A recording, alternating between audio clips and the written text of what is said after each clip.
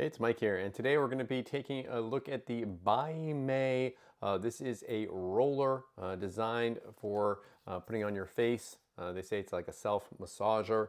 The way that this is designed, oh, by the way, before I jump in, I want to let you know that I did receive this from the company. I'm going to give you my honest opinion, as always, on what I like about it and what I don't like about it. So, yeah, it's designed here so that you can actually remove this little roller thing, so it comes out pretty easily here from here. And I say that, then I'm like going to struggle with it. No, it comes out pretty easily. You're supposed to put this in the freezer, they say for about 2 hours. So you take that out and then you attach it back onto here. So you just take that and you attach it back onto here and then you roll it. So it rolls really nicely. It's really smooth.